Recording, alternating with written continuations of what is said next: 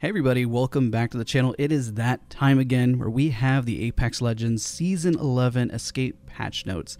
We're going to be talking about Wattson, we're going to be talking about the gold guns that are out. There's some changes to rank that I'm not sure everyone's necessarily excited about. That's probably going to need its own dedicated video. On the channel, I have uploaded already 10 videos. So some of this I may skim over and kind of talk a little bit about. I've already uploaded Ash Guide, some gameplay, some stuff on the new map, talking about Wattson more in depth. Let's just get into it. So the new legend is Ash. We were all talking about this. Let's talk very high level really quick about her abilities. I put out a guide on this forever where I myth bust everything. Kind of show what happens when you tie it with different abilities. But let's talk about Marked for Death, which Ash shows the location of recent death boxes. She gets a special prompt on her death box and uses a mark surviving attackers once per box. The downside I can think about this is what if she needs to do an armor swap mid-fight? It's probably one of the downsides I didn't highlight in my video.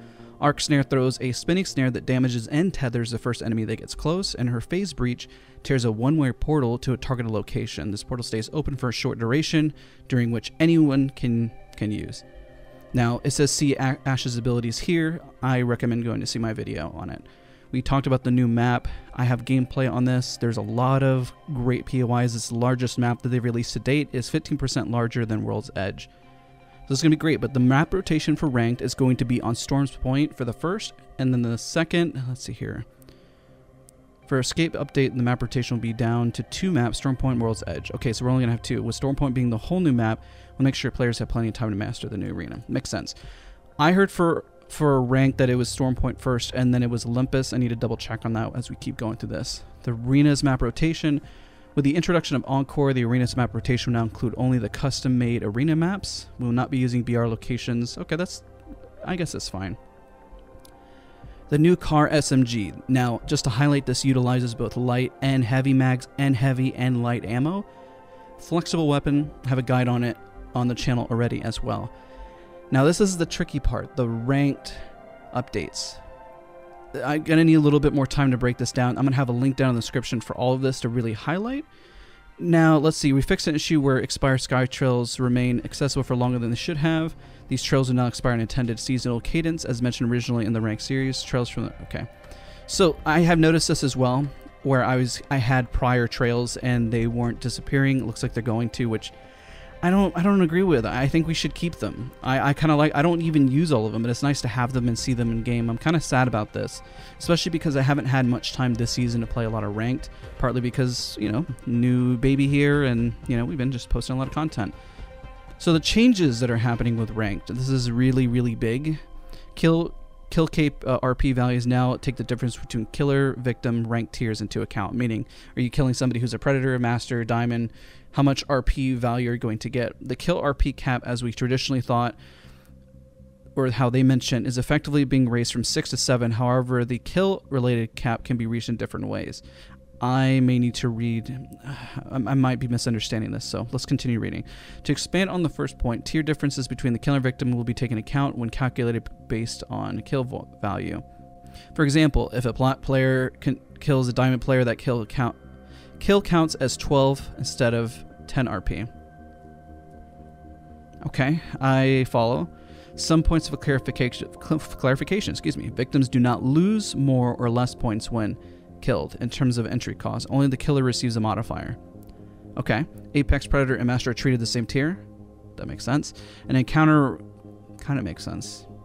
Okay, fair. All right, an encounter rate with someone at 3+ tier difference is ultra rare, less than 0.1%. Ranked matchmaking staying the same. Okay. So they have a breakdown of this. I want to do its own video, and I need to put this into effect because this kind of, I mean,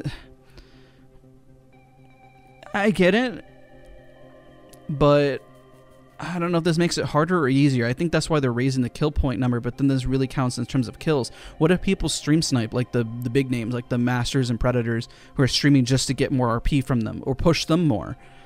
That's where the downside is. And I know the streamer mode, and I know, okay, yeah, put your stream on delay, but then you don't interact with your audience. So this makes it really rough for somebody on the upper echelon. And especially, I don't know how I feel about that. I'm gonna have to do a dedicated video on this, and I'm gonna have to play ranked this coming season and really feel that. I'll probably hit Masters again. I know I didn't get to really play this much this past season. It's just been a little crazy, but we'll see, right? We'll see. Ranked arenas now has 2 splits, okay, because it was only 1 before. Improvements have been made to matchmaking to find similar skilled teammates, reduce the AP amount gained or loss or MR differences between team. Okay, it's not massive changes, but okay. With a soft MMR reset. All right, this is the big one. I put a video on this, but her hitbox has been changed. She's got a larger hitbox slightly. It's not necessarily broken. I feel like it's such a small adjustment. It's not like a massive one, but it just kind of puts her more in line.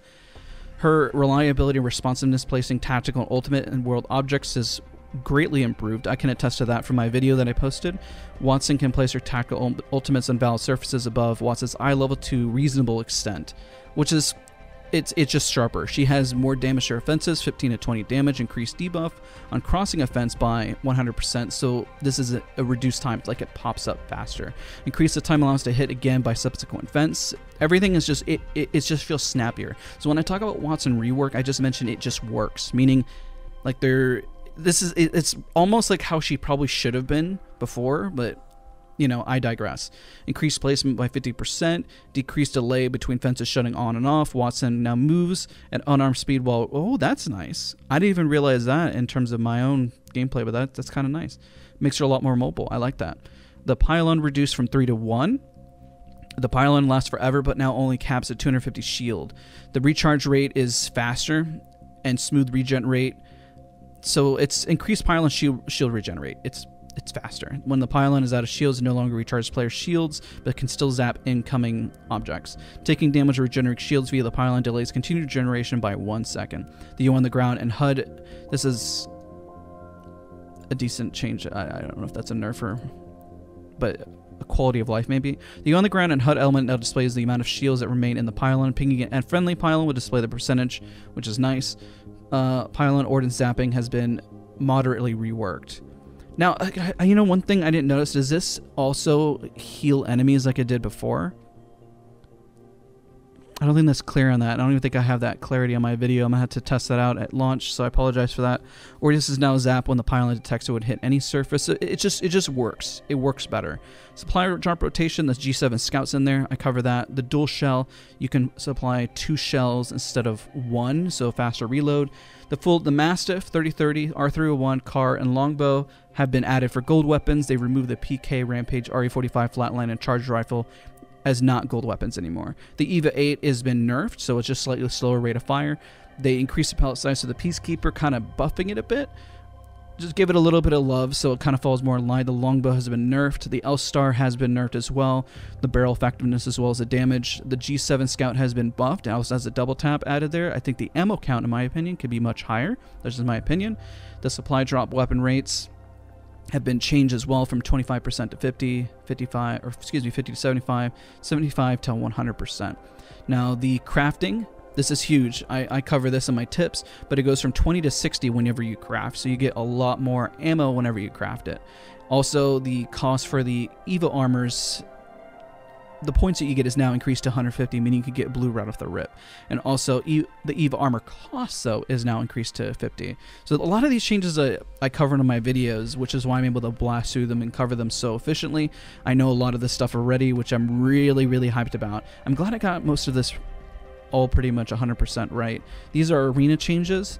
They increase the cost of the Mosam, which is smart because it was really, really easy to get.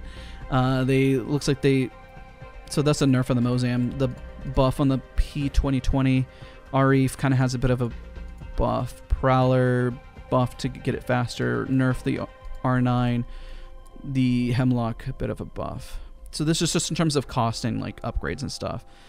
Quality of life, the teammates now show when they are self-reviving on the world. They also communicate when they're out of ammo. They updated map rotation images, and they let's talk about bug fixes. There was one I don't think this was a bug, but sure. They removed the ability for players to bunny hop at full speed while using passive. Yeah, I thought that was just a. Anyways, fix the bug is ultimate cooldown being the same without. Okay, that's understandable. And I think that pretty much covers everything here, which is which is a lot. I think we need his own dedicated video for the rank split, which I'm going to do midway through for all you guys and talk about, because I have like a full chart, and well, that other video is a little bit obsolete now.